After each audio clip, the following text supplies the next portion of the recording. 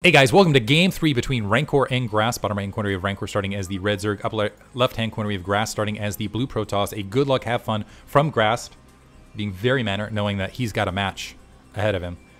One game apiece from both these guys. And if last game was any indication, it is going to be a fun series. This is Shakura's Temple. A little bit more of a macro-oriented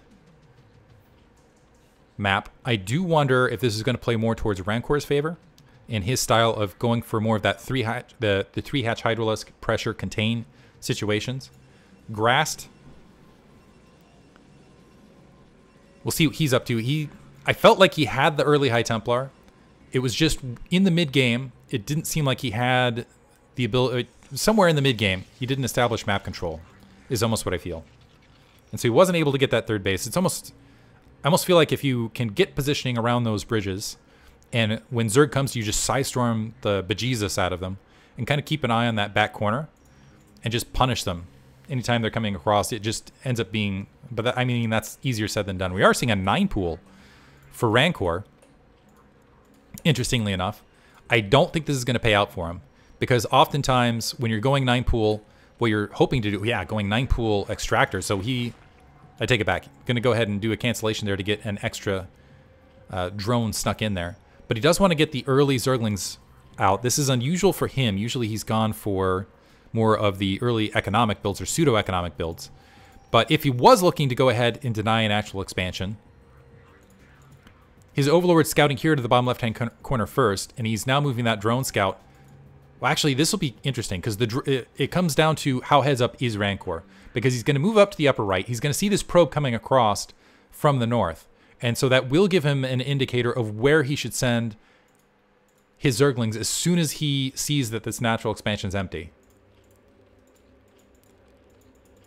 3 grouping of Zerglings being produced. No gas, so it's not going to be speed Zerglings. This is going to be double gateway from Grast in the meantime, though. So he's gone for double gateway opener. Grast now walking in. That probe is just going to get ignored. So regardless of Rancor's opener, Grast is going to have the kind of auto build to kind of counter this. Making his way across. And this has to be a little bit, this got to be a little bit disappointing for Rancor. Going up, seeing the additional gateways. I think he wanted to see that forge first. That is going to send those Zerglings home. He's got that natural expansion now being built. But Grast has that probe hiding in that corner. And we've seen Grast think about being a little bit sneaky here and there. I'll try to keep an eye right there to see if he's going to plop a pylon down, do something interesting from there. Grast, upon seeing that pool opener, is going to go ahead and seal the rest of his front door with some pylons with the Zealots, really clog this, and go ahead and probably sit back.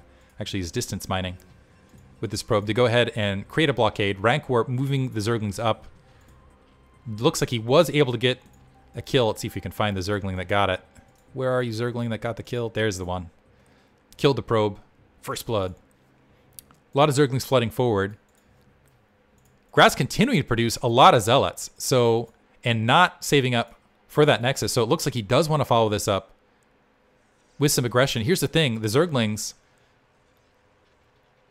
with that threat on the front door, the Zealots need to stay. It's kind of one of those things where if you can peel off some Zerglings, they can sweep around and maybe do some damage and be annoying that direction. But Rancor now knows that he needs to get some Sunken Colonies down. Oh, going 2 hatch.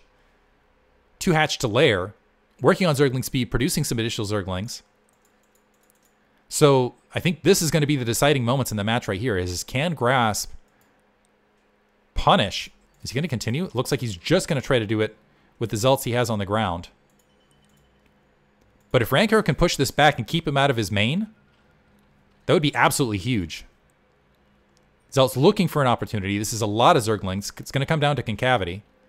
Zealots do beat Zerglings one-on-one. The Zealots looking to go ahead and engage on the main. Now Rancor engaging. A couple Zerglings delayed, and that could be the difference here. Some nice micro trying to lead them back. Grast boxed into a corner. Another Zealot coming in from the north, and it looks like the Zerglings are going to be able to clean up all the Zealots here. Is that Zealot going to be able to get in the main to see what...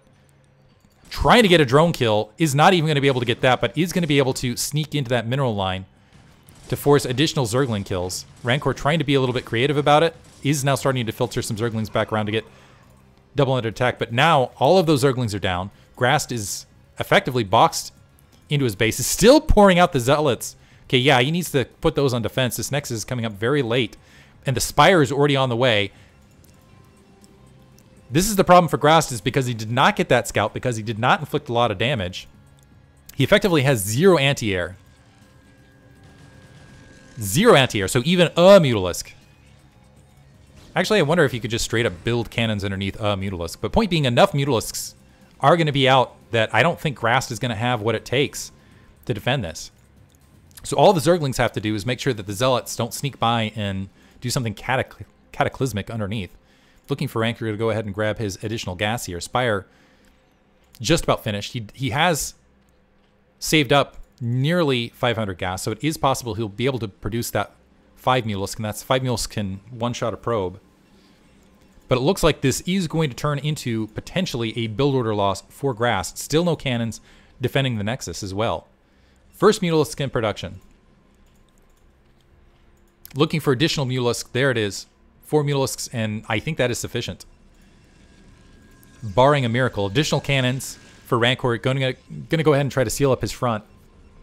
The one thing that Rancor could botch this win with is if he just decides to engage right on top of these cannons in these gateways and tries to just punch through the front. But wow. So this is the Stargate, as the Mutalisks are already going to be on the way. Level 1 weapons upgrading as well. So the Mutalisks are already out in flight, and the Stargate's not even halfway finished. Brutal. And if Rancor continues to produce Mutalisks, it is just going to accelerate that demise, and it looks like they are headed towards the main. Pylons are warping in, but I sit on a tune in that corner, but no cannons. Maybe Grast can save his natural expansion by placing some cannons around there and buy himself some time. But upon seeing these Mutalisks, his heart just has to drop. Probe's getting obliterated. Getting chased towards that natural. And it is just, oof. It is a probe massacre. First Corsair being built, but that one pylon can be taken down by these Mutalisks.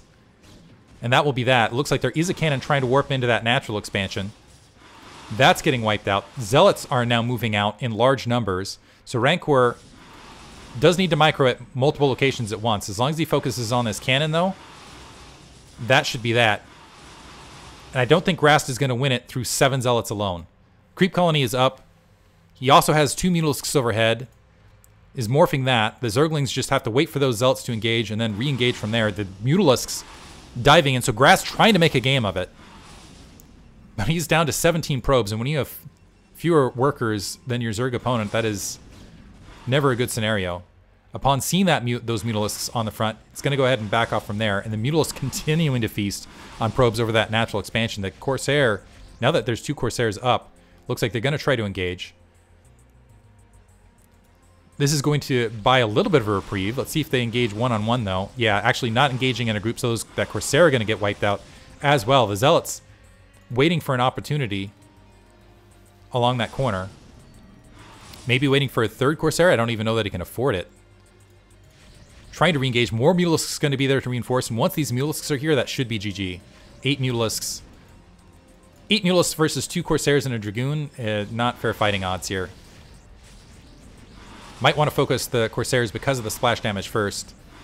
Actually, mostly ignoring the Corsairs and just focusing on the probes underneath. 7 probes left for Grast. There's GG. Oof. Game 2. Comfortably going to Rancor. Or sorry, Game 3 comfortably going to Rancor. Rancor is now up 2-1 over Grast. This is, I believe, a best of 7. Hope you guys enjoyed it. Thanks for listening.